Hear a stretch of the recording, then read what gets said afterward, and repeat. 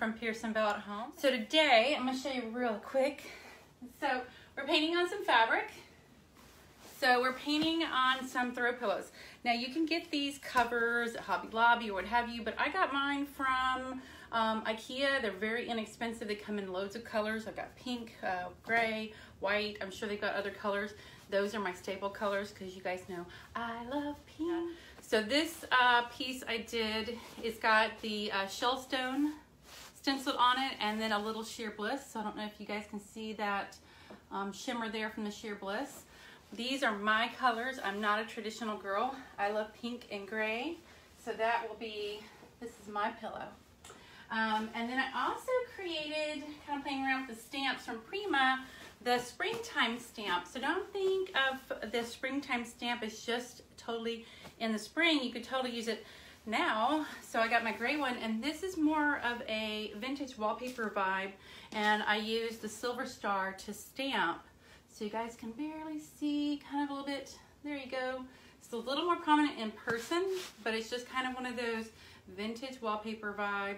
It is have a little shimmer to it. It is silver star metallic. So this will go great with the other piece. So it gives it kind of a winter vibe, so not necessarily so springtime. All right, so I've got for us today, we've got a white throw pillow cover. Like I said, you can get them at Hobby Lobby or whatever, and you can just switch out your inserts because these are all zippered, and you can do it that way. So I'm gonna go ahead and grab my stencil. So we're gonna do the Let It Snow again on camera for you. Now I've already sprayed it with the stencil adhesive.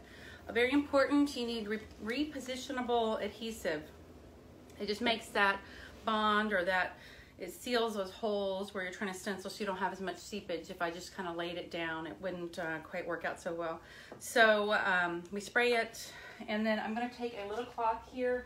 So I've already let it sit up a bit, and you just kind of pull that tackness up, just a tad. You don't wanna put it straight on your piece. You just kind of give it a little bit of a tack, or pull that tack up a little bit.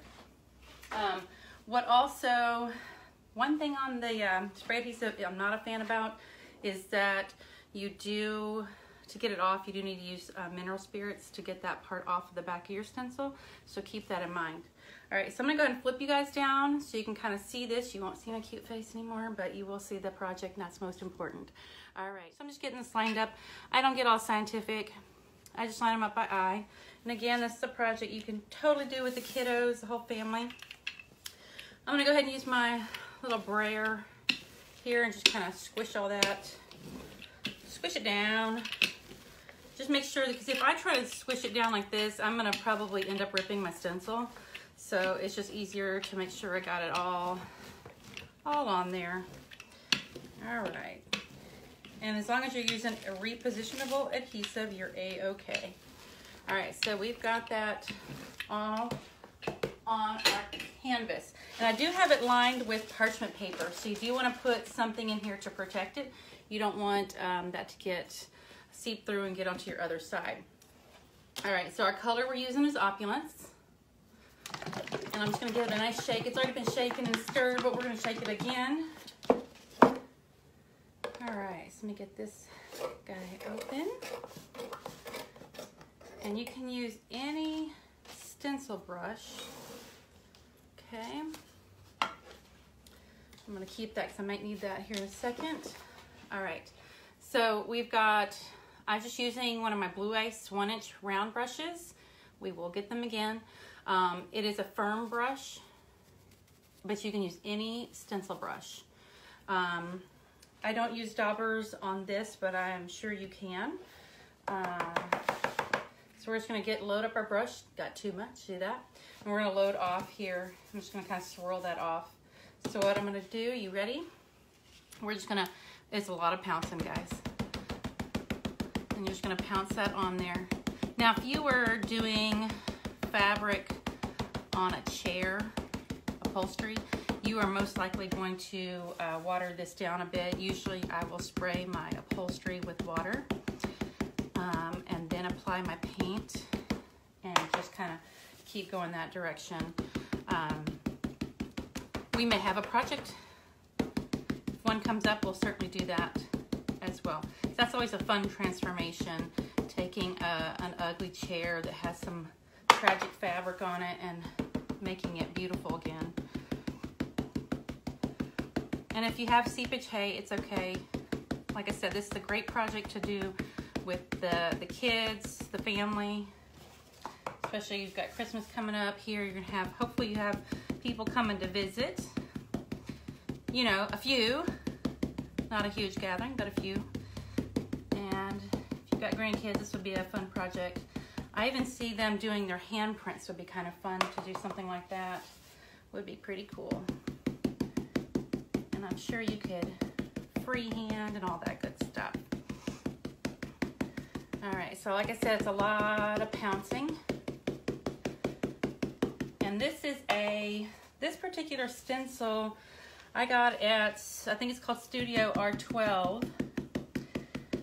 I do not sell their stencils, but I do use them for my classes.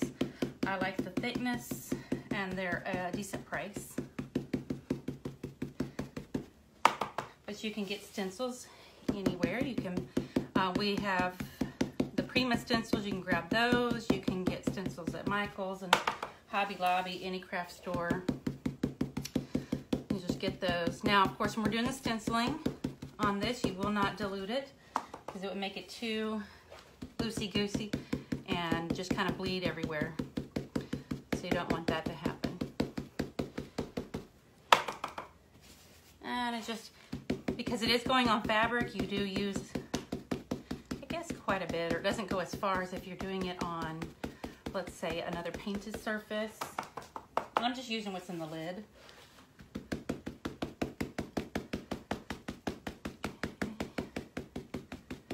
And you can certainly, if you wanted to get crafty creative, I could see that you could also do a blendy blend. So you could take another color for the second half and just kind of overlap a little. That would be a lot of fun to do. So you can get a multicolor kind of an ombre effect. I did not do that with this one, because usually mixing red and green doesn't make a really pretty color. So, and since the pillowcase is white, it didn't make sense to throw that in there. And since the pillowcase is white, I guess if I make a mistake, I could always touch it up with white, right? All right. So I'm gonna go through this real quick. Pounce, pounce. Your arm will feel a little tired, but that's a-okay.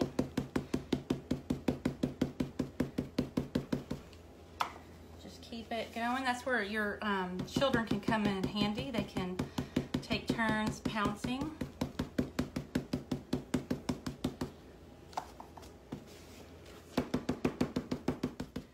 And get that done for you. I mean, that's kind of the point, right? Enjoy them, get them tired, and all that good stuff, right? All right, so got a little bit there. All right, so we're going on our home stretch here. And make sure you don't, when you're touching your piece, you don't have paint all over the place, because you will get it on your pillowcase, and you'll be kind of sad. But you could always go with it if something like that happens. Just add some more little oops all over, you know what I mean? So kind of like you meant to do it that way.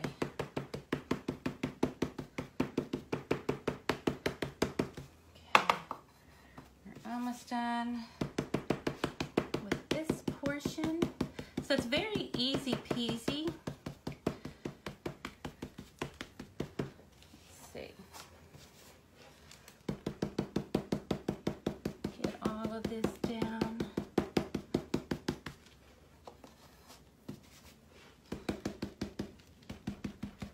And if you guys have questions, and I will go back and answer them. I always answer every comment or question.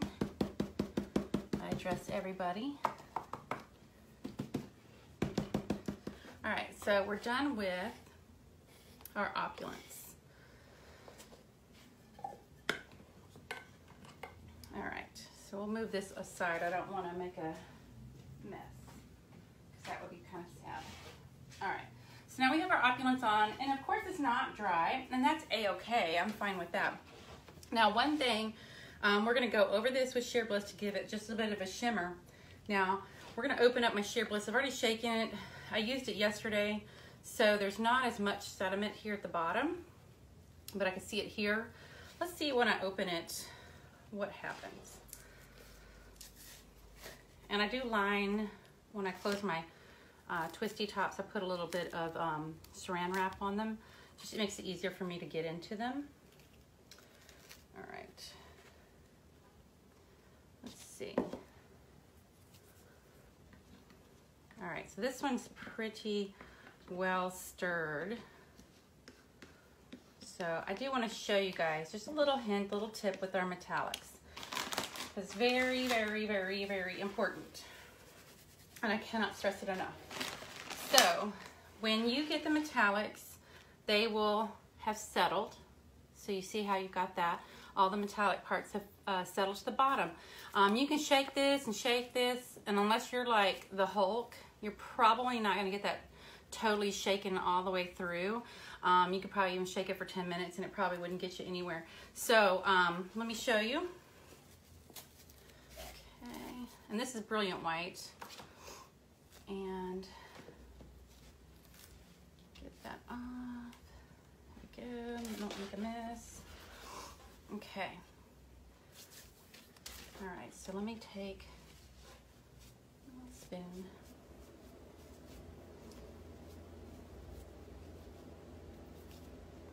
All right, so right here, it's very thin, but you dig down the bottom, there's all your metallics, okay?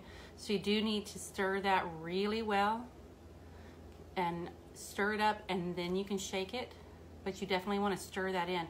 That's going to stir in. Like I said, it doesn't shake in, you need to stir it in. Once you stir it, I mean, you're not going to be stirring it very long, you just stir all those parts in. Then you go ahead and shake it and you're ready to rock and roll.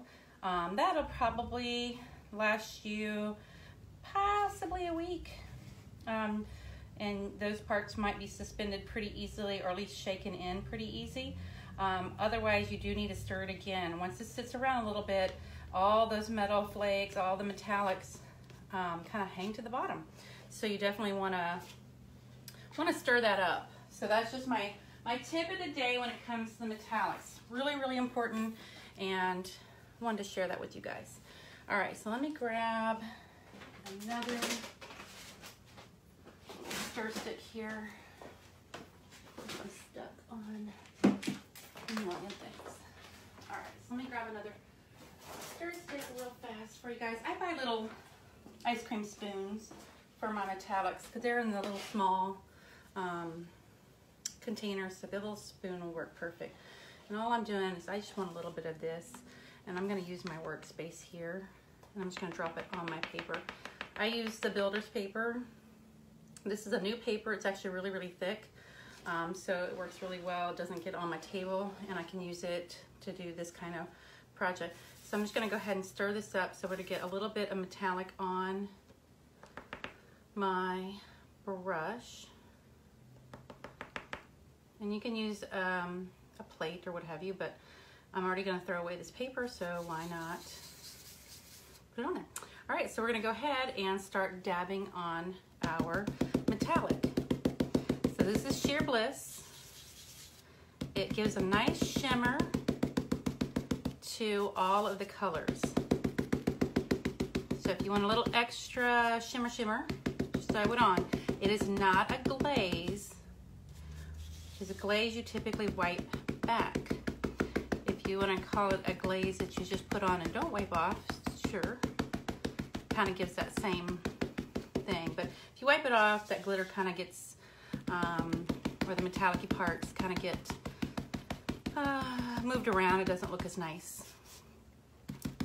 So I usually put it on and leave it on. Works the best.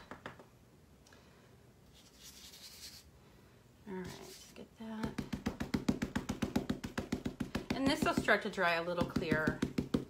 You'll see it. There'll be spots that are more pigmented or more heavily have the metallic, and that's a-okay. That's kind of a nice look. You don't want it to be totally perfect. I mean, this is a piece you're making, right? So you want it to be unique to you.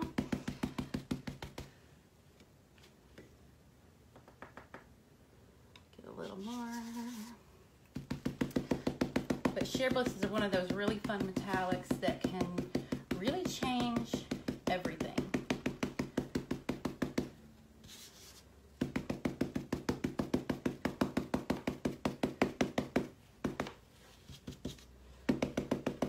And I don't swirl on the fabric. I do swirl like I did a few weeks ago with my bees, but I don't swirl on the fabric. I don't want it to push it underneath, and the fabric might sort of absorb it a different way, so I try to be as careful as possible. So usually the stippling method works the best. All right. Okay. And this isn't as, this doesn't have to have full coverage, so you just kind of moving on along. You're trucking along with this portion of the project. So it's not a project that takes forever. It's just a fairly easy project. And of course, this is a pretty good size stencil. We would normally use this on our 18-inch boards if it's a nice circle. This is a 20-inch pillowcase. So you can, of course, get smaller stencils or do all the stamps, which are a lot of fun.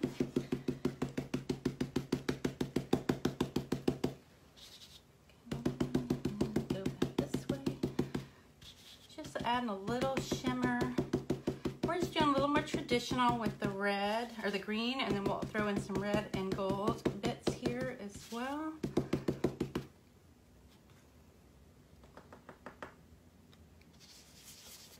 All right. Move that off. There we go. So easy, y'all. So you can, instead of spending a fortune on pillows, although I don't mind because I do sell pillows, haha. But you can also make your own, and they're really easy. A cover costs maybe somewhere around $5, and I'm sure you have a pillow that you're not loving. You can always take the insert out, or sometimes with our seasonal pillows, we'll just change out the case, and the insert gets used all year. So you can kind of get creative. So you don't have a plethora or a mountain of throw pillows at home. Because I'll have to admit, I have a couple of closets that have throw pillows in them.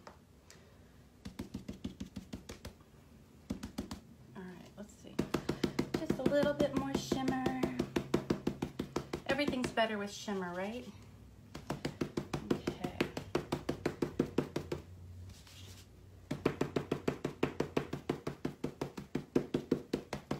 Alrighty, here we go. And I will tell you, I think Hobby Lobby has pillow covers in 2 areas, but their crafty pillows are only going to be in that linen-y color, that kind of brownie linen color. They are cotton. They work great too. All right, I think I got my shimmer where it all needs to be. A little bit more right there. That guy right there. All right, so I'm pretty happy with my shimmer placement. All right, so now what I'm gonna do, so I'm gonna go ahead and move this out of our way.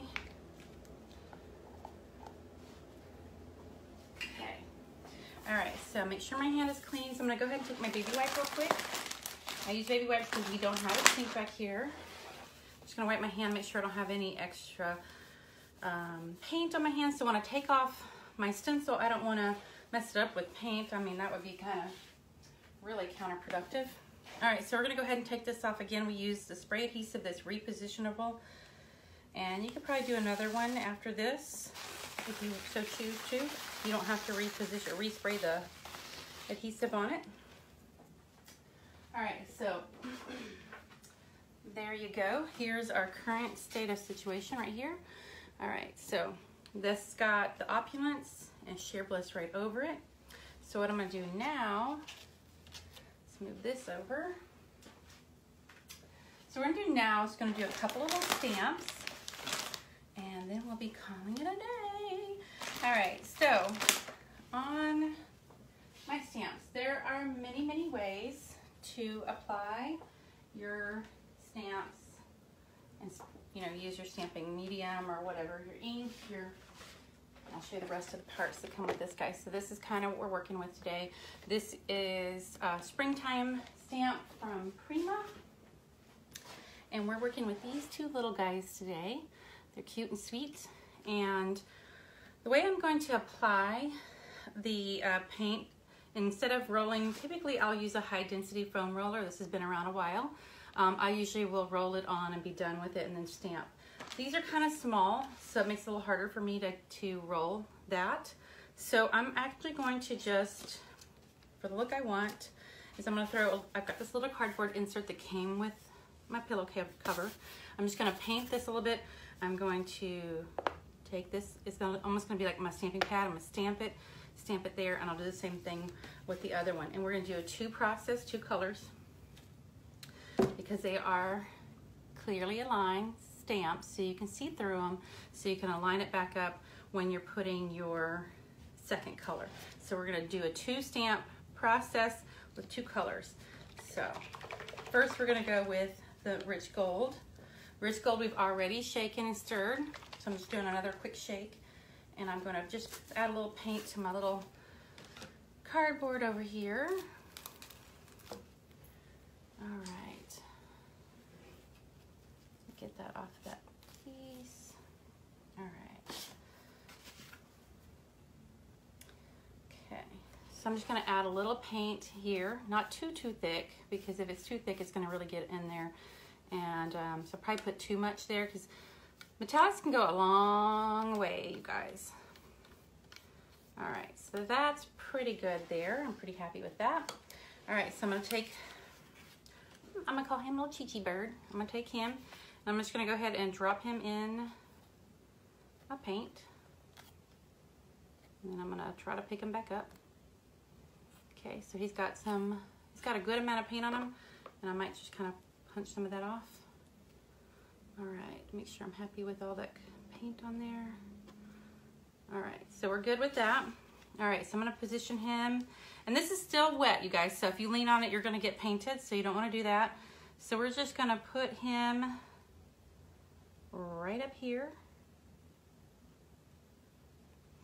and you're just gonna press on it lightly. I mean, you're not gonna like hammer this down, you're gonna just give it a nice little press, and then you're gonna pull this right up, okay? So we've got him there in the gold. Now we'll come back and put a little red on him next. So we're gonna go ahead and get this bird hanging out over here, because he wants to be perched over here. And it's just adding a little bit of something to make this your own, make it unique. So again, dropping my little guy in there, in the little paint that I've made, kind of like a little stamp pad. I did this with a roller. This was my favorite way to do it on this particular one. All right, making sure I don't have any extra on me. All right, so we're gonna just drop him right there, and we're just gonna punch him down. Again, you're not gonna be pressing him real hard. You're not pressing too hard on that. Just kind of giving him just a little press, and then you're gonna pick him up, and boom, he's so cute. All right, so now, and I'm not gonna clean this up. We're not gonna clean those off. We're gonna just go ahead and work on our next color. So I'm gonna go ahead and dump this in the water. And I'm gonna get our gold out of the way, because we are done with gold. Like I said, that's rich gold. And we can't have traditional Christmas without our Russian red. So we're gonna throw in a little Russian red. So we're gonna just kind of stamp right over and give them a little bit of hint of red. So basically we're gonna do the same thing.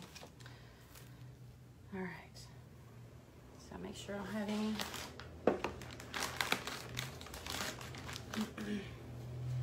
So red will go a long way. I'm gonna tell you that now.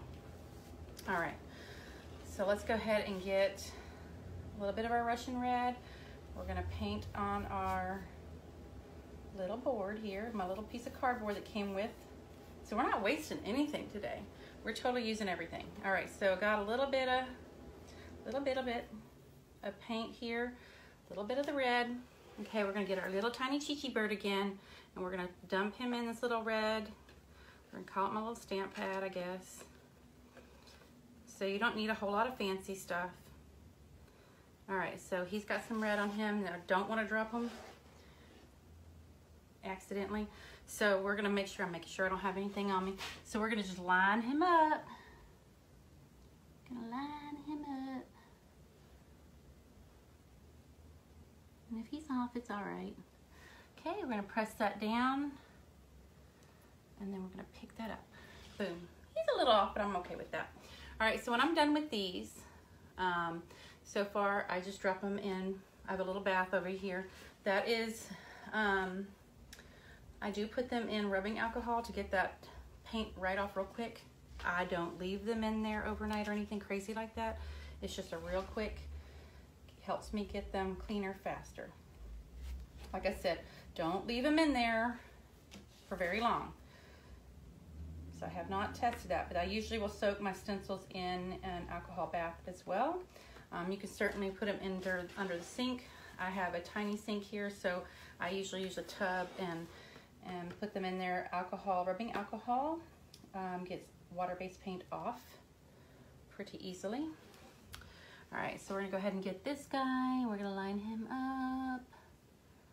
Let's hope I do a better job this time. All right, so he looks all good and lined up. We're gonna go ahead and press lightly on it. Like I said, you're not gonna smush it down. Just a nice light press. And then we're gonna pick it up. All right, so we got a little bit of red on him. So cute little red birds with that. So I'm gonna get this out of your way real quick. We don't wanna spill any of this red. All right, and I'm gonna show you real quick. So this is kind of the finished product here, but up here now. All right, so worked on this yesterday. So I got my little Let It Snow. It's all done with my little birds. So little guy right here, my little Chi-Chi bird, and this little pal right there. So perfect. You can, like I said, have the kids do it. You guys, can you see the sheer bliss on that? Woo, I love it. All right, so again, it's something that the whole family can do. I think you guys would have a lot of fun doing it. Add a splash of color onto your sofa. Change up those pillows during the seasonal time of year. I mean, how much fun would this be? You have Valentine pillows and all kinds of fun stuff. So again, this was just simply painting on fabric. If you were painting, I guess, a denim jacket, just heat set it, throw it in the dryer for about 20 minutes. Again, upholstery, water that down. But this, solid paint, stenciled on, you got it. You can hand paint. If you're a good painter, go for it. I'm a terrible, I know. I paint furniture. So that's about it for me. Happy painting, and I will